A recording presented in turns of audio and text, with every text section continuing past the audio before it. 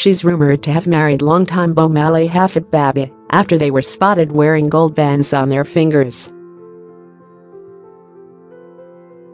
And Paul Hogan, 78, is said to be stunned by reports, claimed his ex-wife Linda Kozlowski, 59, has tied the knot with her Moroccan lover. A source reportedly told Globe magazine last week that seeing Linda married will be tough for Paul. A source reportedly told the US publication that Paul would struggle if rumors Linda had married Moulay proved true.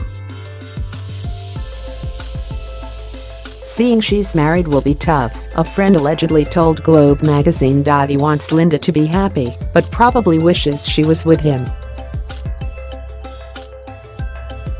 There is still a part of him that will always love Linda, and he maybe thought they'd still end up together.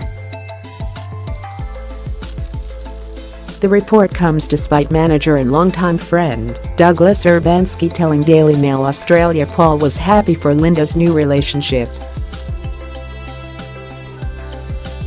Paul is genuinely delighted at Linda's news and wishes her all happiness in her new relationship.